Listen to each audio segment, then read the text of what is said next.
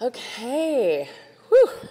After listening to Steve talk, I always feel like my brain cells get a little bit exercised. So it's fun because this is how we normally, if you weren't in his talk, this is literally how we talk all the time in our household.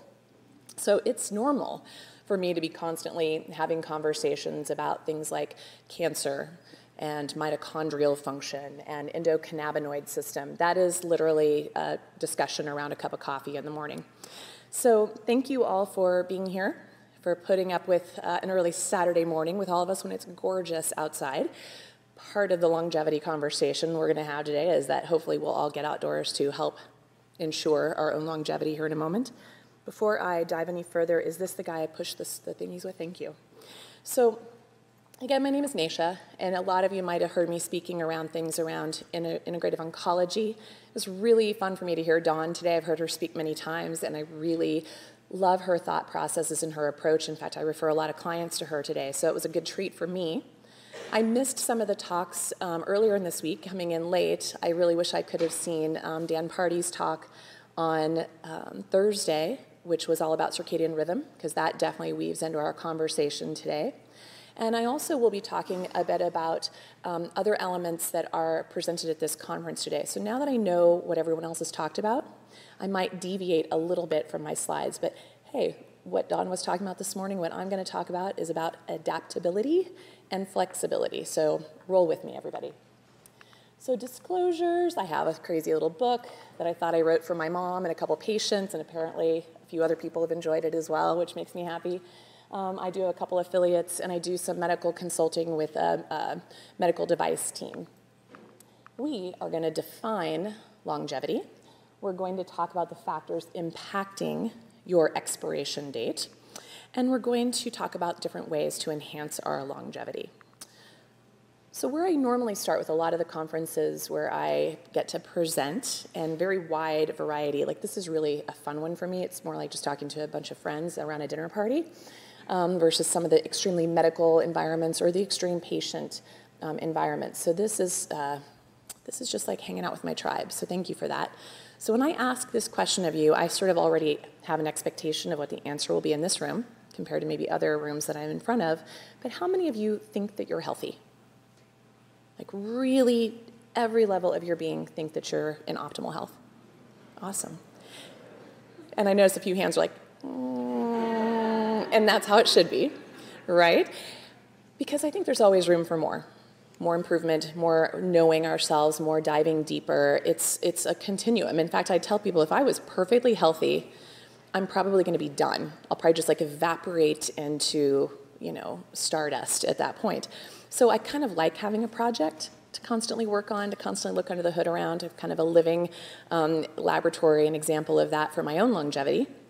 And now try to help other people extend their longevity as well.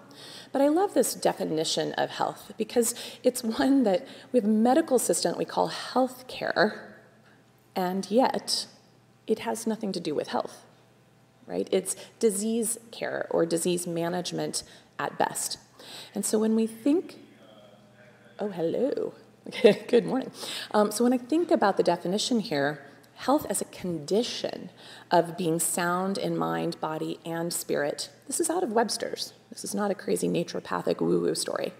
Or the general condition of the body. And notice that, the general condition, implying that this is a natural state of being, as well as a flourishing condition, well beyond just lack of symptoms. So when I really talk to people about when they assume they're healthy, it's because maybe they're not on 10 pharmaceuticals, or maybe because they don't have a label of a diagnosis laid upon them. But that doesn't necessarily mean you're healthy. Because as someone who works with cancer, I will tell you 100% of the time, my patients will say to me, but I was healthy until I was diagnosed with cancer. And hopefully after this talk, you will realize that's just impossible, okay? So where we're going to start with this is the Merriam-Webster's definition of longevity, a long duration of individual life and continuance, and this idea of permanence, but durability as well. So we can be alive, but we can be sort of just existing, which doesn't quite seem like a good idea either. I have a couple of links here for you that actually start to give a little bit more to the picture of the studies of longevity, as well as some of the changes we are seeing. Some specific things here on these quotes or these links that I want you to start to reflect on is this is the part when people have heard me speak, I usually start with the Debbie Downer bad news before we get into the what you can do about it good news side of things. So please bear with me as I kind of bum you all out on this beautiful Saturday morning. So, why do you think that we are under the impression that we're healthy today? In this room, especially people who are very thought conscious and health conscious and actually are looking at optimizing versus just reducing symptoms. I think part of it is our system, our medical system is sort of up against us, but there's also this sort of illusion that we are all just granted the gift of health and longevity without any work on our part, without any responsibility on our part. And we also take for granted that we've also contributed to a very ailing and sick planet around us. And it doesn't matter where you live anymore in the world to be affected by the changes that we've made in a very short period of time to this beautiful big blue ball that we call home. All right? And so when we look at some of the longevity studies here, despite our modern technologies, our medical infrastructures, our access to medical care, clean water and hygiene, and in the United States, we spend more on healthcare annually than most of the countries combined worldwide. And yet we're number, I think, 38th now in mortality rates in the world, or excuse me, in healthcare rates in the world. So we fall far behind other developed countries and developing countries even with regards to our overall well-being and healthcare system.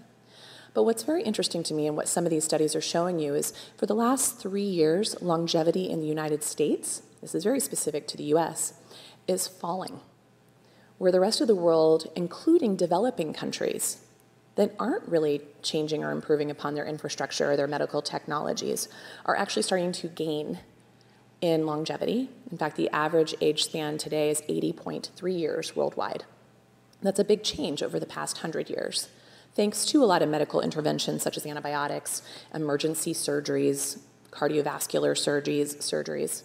But really notice those are more in the acute emergency environments that we've been able to make a dent in our longevity. And yet in the United States, we are slipping. We're about a year and a half to 2 years behind the rest of the world's improving survival rates. We're about 77.6% in survival compared to the 80.3% worldwide. And so why? In the wealthiest country, in the highest medical interventions out there, is this changing? So before we dive into that, the longevity researchers, the World Health Organization, state these are the 9 factors that impact our longevity. So gender is one. Women historically, a few hundred years ago, actually did not live as long as men, thanks to issues around maternal, so childbirth and childbearing and subsequent side effects and issues of complications from childbirth. But in the last 100 years, women have exceeded men in our survival rates, and it doesn't take much beyond looking at a couple YouTube videos to probably explain why. We do not quite have the same daredevil gene as the rest of you. That's one of the theories.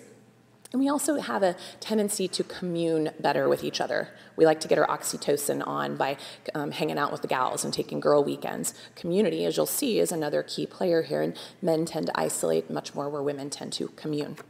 Genetics. Steve talked a little bit about some of the genetics. Other folks have talked about genetics at this conference this weekend. Things like the FOXO, the SIRT1 and 2s, the sirtuins, insulin growth factors, mTOR, PIK3. These are some of the big genes that we're monitoring and learning about for even folks like the centenarians, who are those folks living above the age of 100. They tend to have some interesting genetic findings on their FOXOs and their sirtuins. So these are just some things we're talking about, but it really accounts for less than 25% of the whole role of longevity, and really our dietary and lifestyle interventions change those responses pretty drastically. Prenatal and childhood conditions play a role in this, so if you did not have good prenatal care, if there was prenatal stress, if there was poor nutrition, Those are really big factors, but how many of you are also aware of the ACE score, the Adverse Childhood Event Score? Glad to see a few hands go up. We're actually seeing some really interesting studies in the last 20 years or so and picking up momentum on the fact that we really do increase our risk of all mortality and all chronic illness when you've been exposed to 3 or more traumatic events before the age of 18. 64% of the United States has had at least one traumatic event on that ACE score questionnaire, which you could easily Google, ACE, Adverse Childhood Event Score, and take that 10 questionnaire for yourself and see how many yeses you get. Because that isn't a, oh, I'm really in trouble, I have 7 out of 10. That's, wow, I have a lot of work to still do on healing the trauma and changing the trauma expression in my own physiology to enhance my longevity. Marital status, though many of my cancer patients over the years would tell you that their longevity increased when they had a spousectomy, but we have found in the studies that overall marital status does improve your longevity. Socioeconomic status for some of the obvious reasons, education, there's been a lot of sort of showing that your education also goes hand in hand with your socioeconomic status. Ethnicity, interesting, and immigration status, more based on the host and the home country at the time of like whatever current events are going on, whether it's a war or something else, those will have impact on longevity. Lifestyle. This is where we all shine, and frankly, I think it is impacted by and upon all of the other 8 factors here.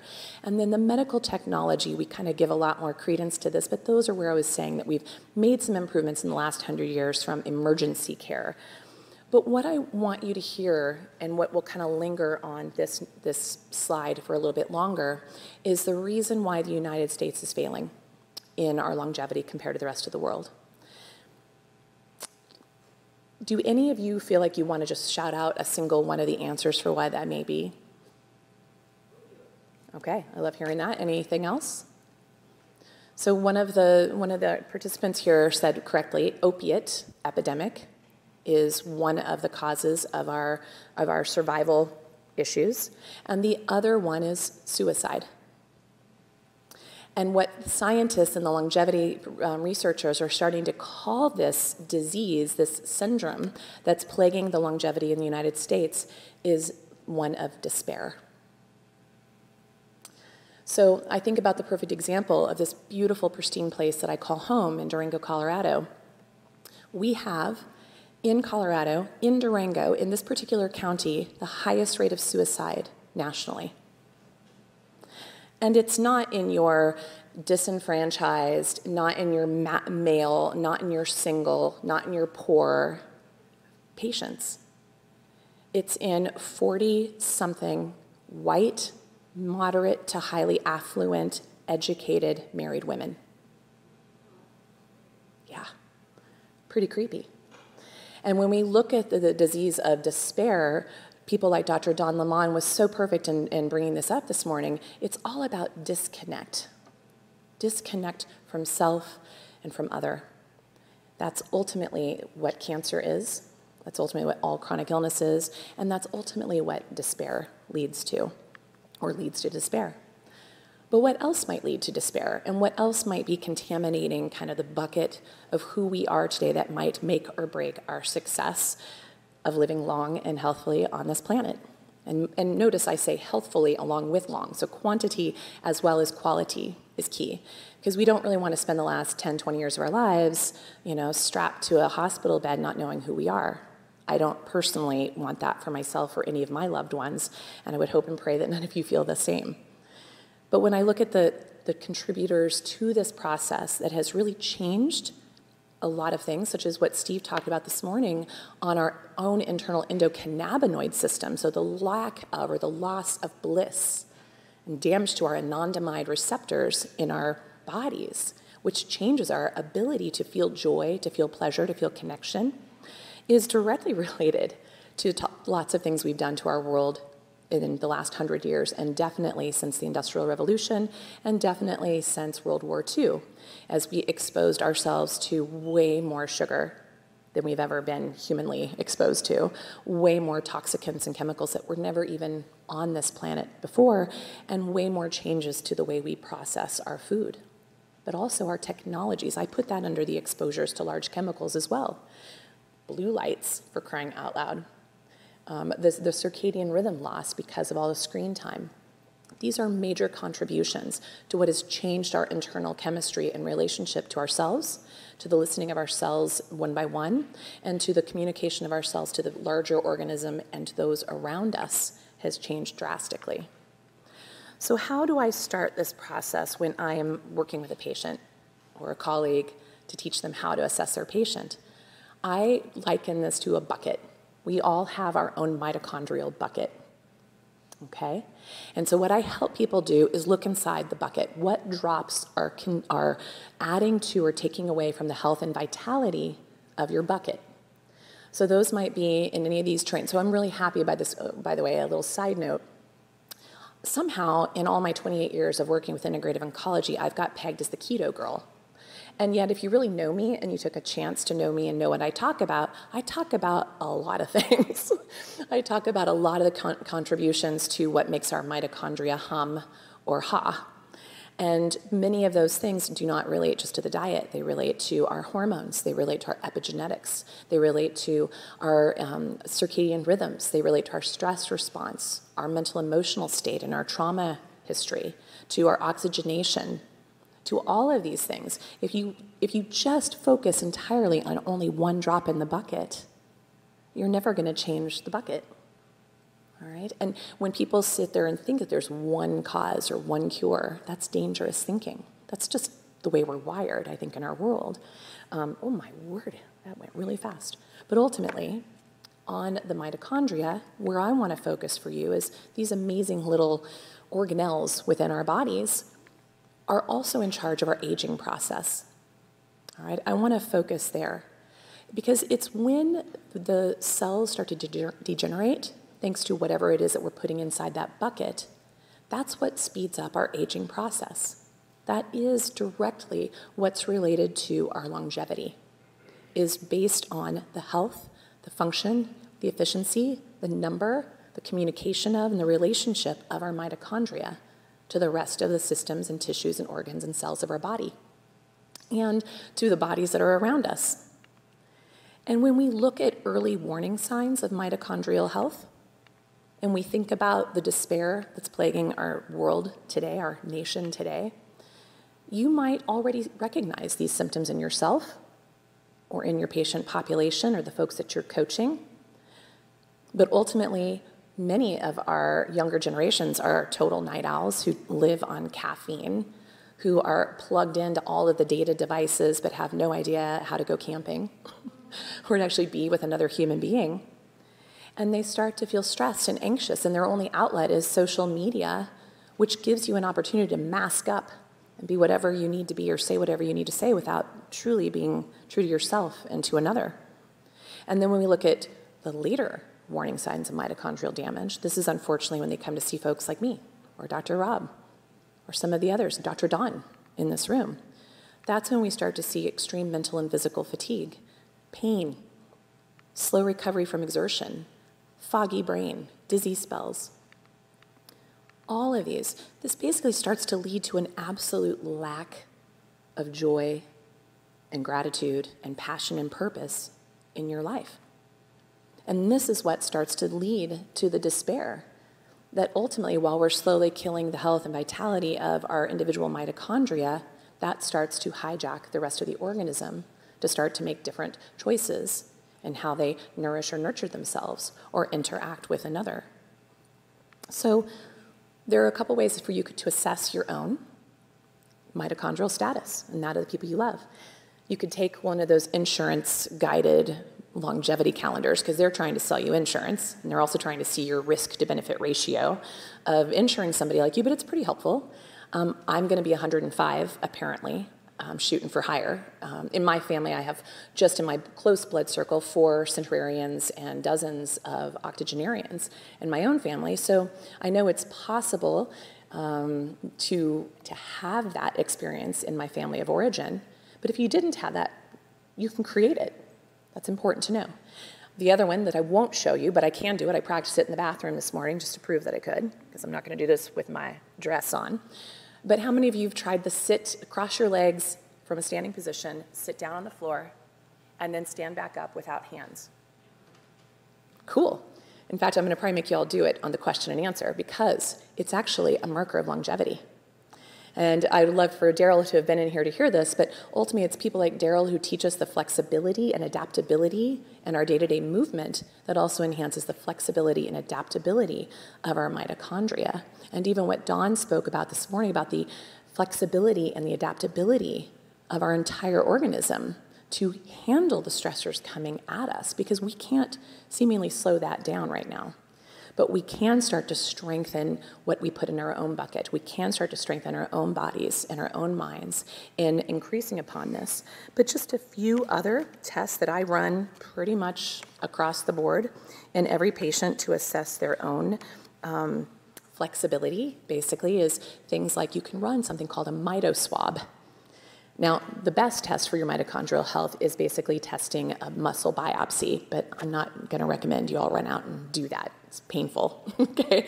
So the next best, about an 84% accuracy, is a mitoswab test. So you can actually see how you're impacting the health and vitality of your mitochondria. A simple lactase dehydrogenase test can also give you a good idea of how your mitochondria are functioning. The higher it is, the more turned off your mitochondria are. And insulin, as Steve alluded to with the endocannabinoid system and many other things, we're finding that insulin is kind of a nasty beast if it's not controlled properly and not balanced properly.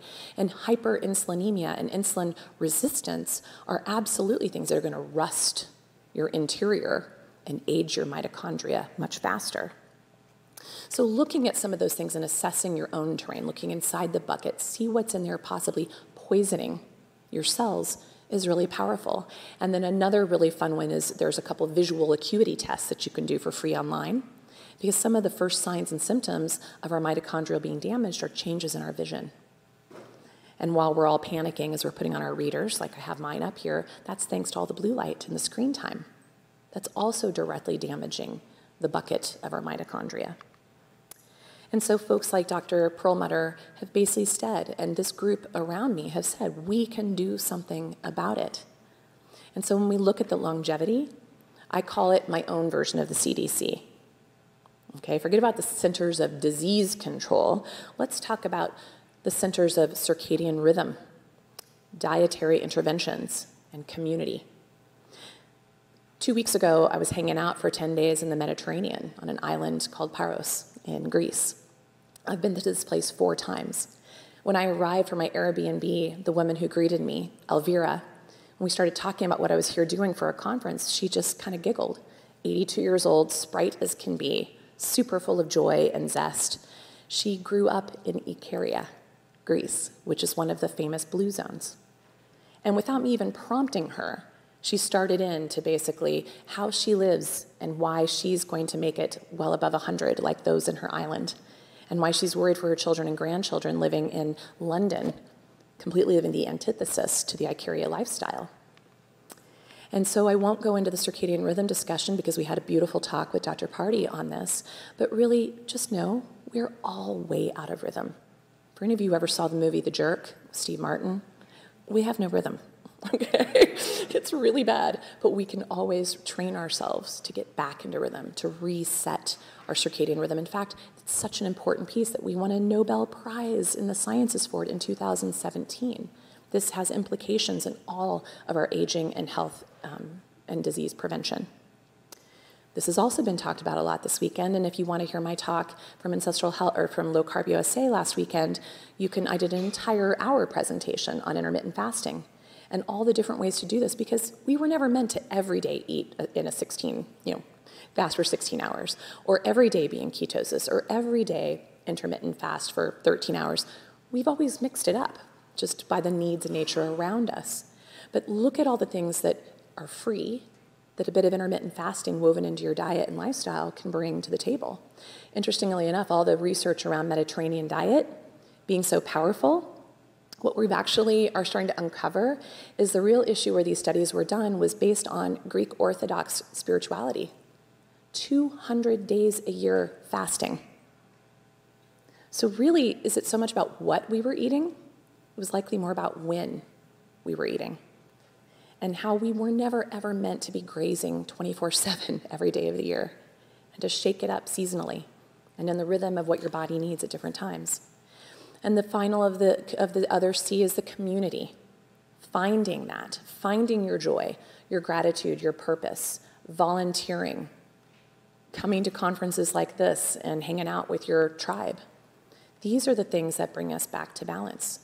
And in real time, not over a Facebook page or an Instagram share. Your value is not based on how many likes you get on your Instagram. Your value is how you can connect with another while you're exchanging pleasantries standing in the line at the grocery store. Some of those moments are the moment that's going to keep that person from going home and killing themselves that day.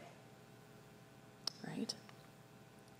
And when we think about the 8 factors of the blue zones, when you look at 8 factors of the blue zones and the 9 factors of longevity and the 9 factors of radical remission from Kelly Turner, a friend and colleague of mine, what I want you to see is that it's not so much about what you take. There's so many cool biohacks of supplements and blue blocking glasses and cool technologies, which are fun. Believe me, I love them. I have them all.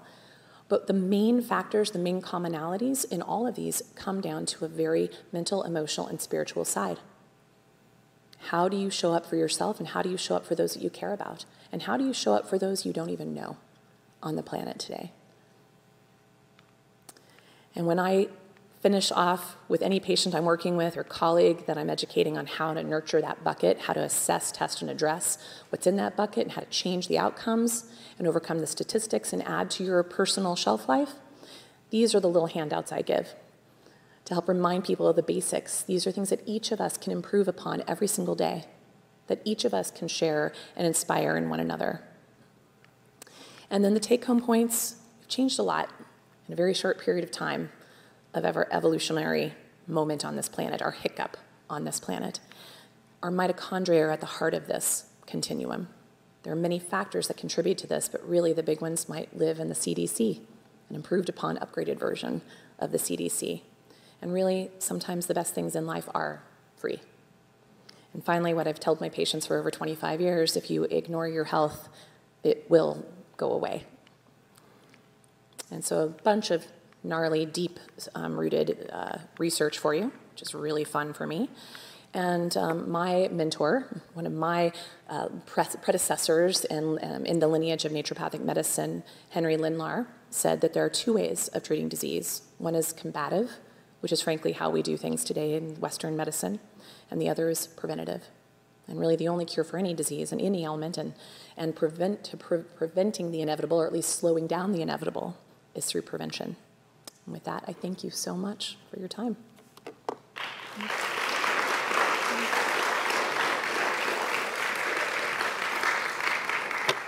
Whew.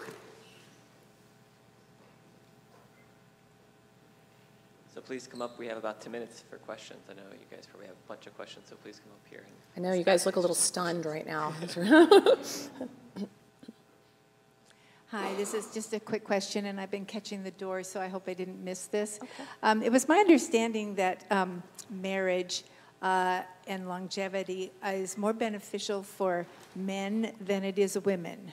And I just wanted to know if you wanted to count. That is true. And if you stepped out for the moment, I actually said that I have a lot of patients, mostly, I would probably say all women, would attest to your first comment that there's some pretty profound longevity I've seen with somebody with a terminal diagnosis who actually did have a husbandectomy. So. Okay.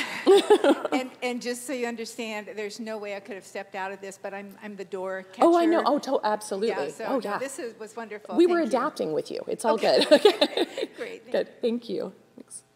I know there's some other juicy questions out there. Yeah.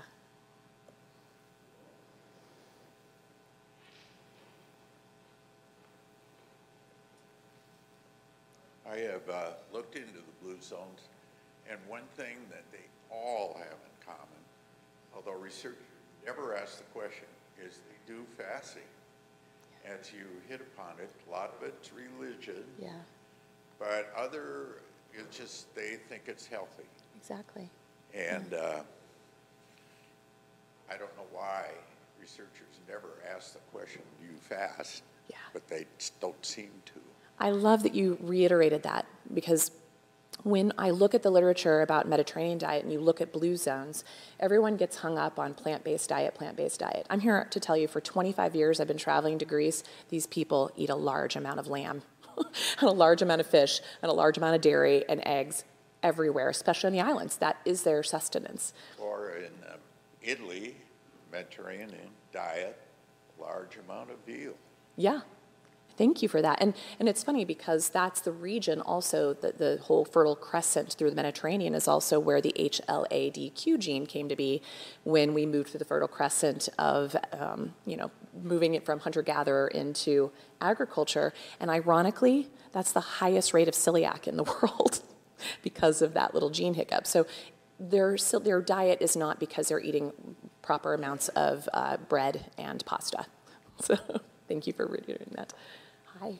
Thank you for your talk. I really enjoyed it. I wonder if you have an opinion on red light and near-infrared photobiomodulation as it pertains to mitochondrial health. Yes. So I love these. That's what I was saying up here. I love to play with all the biohack type of things. And I've personally seen in myself in using some of those therapies, as well as patients, especially patients who've had known mitochondrial disease, even from DNA mitochondrial diseases in pediatrics. Okay, I've actually seen unbelievable stabilization and breakdown where children were expected to be dead by 3 or 5 years old, who are now 12, 15 years old. I've also seen it be very powerful in regeneration of nerve function. Like I just had a woman who had a mastectomy and lost all of her nerve function and was using a Juve light, and it completely restored her nerve function. Her numbness went away, which all of her medical team said it would never go away.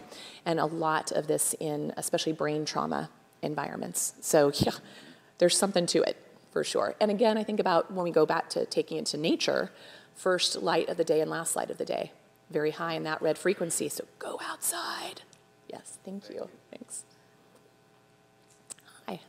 Thank you, Doctor. That's great. Thank you. How do you feel about the role of cities and just urban versus rural living when you look at the despair epidemic that's apparently the most prevalent in America, sounds like? Yeah. Nature deficit disorder is a thing. And even in the studies that show urban environments that are very, concrete jungle-like, even if somebody is working in an office that has a plant or they're looking out over a green space, they actually seem to have nice responses. Their chemistries and they're checking their physiology can hold its own pretty well just by even knowing nature is close at hand. There's a lot of movement in urban and city environments to basically, kind of bring nature into that environment. There's that exact concept we talked about a little bit here, the adaptability and the flexibility. And then I believe that no matter what sort of problems we're handed, we can sort of adapt and overcome them in a variety of ways. So if you are someone who lives in a concrete jungle, please get container gardens or pots of plants in your home. Please maybe join a CSA or maybe help put a rooftop garden in your community or take over your neighbor's front yard and build some, put in some gardens today. These are some simple things of starting to bring nature back into the urban environments, and I'm loving seeing movements of that happening. Like you've probably seen like the food truck movements, where people are taking kind of old broken down jalopy pickups and turning them into gardens and taking them around parts of cities that otherwise are food deserts. So yeah, anything you want to add to that, or is that? I mean, I completely agree. And Cool. just background, I'm from Alaska, but live in New York City, so I definitely I've seen both spectrums. Oh yeah, you have. How about the social aspect though? Because you look at a city like New York or LA, and you're surrounded by literally millions of people. Yeah. And I don't know the data, but is the data for those large cities, is the despair and the feelings of loneliness higher there, or is it actually in rural communities? They're actually higher in urban communities. Okay. And I think there's just that belief system, like, well, how could you possibly be alone with millions of people? And so it's sort of like we either, number one, take it for granted, or we even sort of self-isolate to protect ourselves from all that energy around us all the time, or we just have lost touch with, because of the nature of how things are stacked up and the way we live. We don't have our porches anymore. Steve and I talk about this a lot, where we live, it's like no one sits on the front porch. Everyone drives into their garage and goes in through that way. You don't even know your neighbor. So it's those rural communities that allow, when we could do our house calls as doctors, you know, when you go in and you see how someone's living, you look in there, and by the way, I do look in your pantry and your medicine cabinet and your sink when I go to your houses, so just be forewarned, because that's how we got to know people. They couldn't just tell us what we wanted to hear. And so a lot of people who kill themselves, right, you don't know until after. So we miss a lot of those signs and symptoms, but when you're around someone, really with somebody, really present, you see very different stories. Thank you for that. Yeah. Hi. A few weeks ago, there was a report showing a correlation between centenarians in blue zones and lack of birth records. Oh, interesting. I'm wondering if you have any thoughts on the reliability of the data from...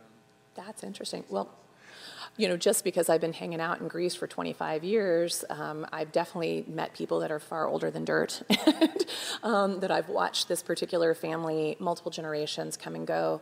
And what I've watched that's very interesting is never cancer at all in this family that I've been visiting for many years. And their youngest daughter was just diagnosed with breast cancer in her 20s. She lives in Athens. Right? And she moved to Athens right out of college to go and do what everybody does who leaves these small rural communities. And within a very short period of time, cancer that had never been there before is alive and well in her.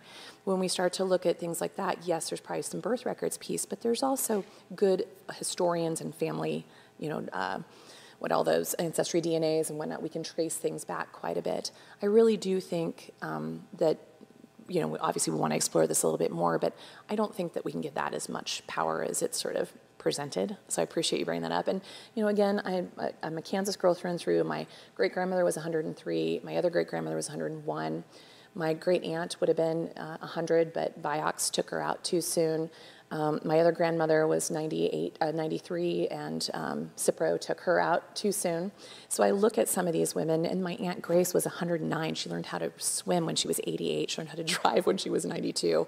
I love that. She went through Colorado in a covered wagon, for crying out loud. I mean, this is the fabric in which I come from, which is probably why it's really hard to kill me. If you know anything about my history, I should be dead many times over with my own BRCA genes and whatnot, all the longevity pieces, and I'm definitely a mammoth woman with lots of insulin growth factor and should not be here. But I also inhale life very much like the blue zone people do.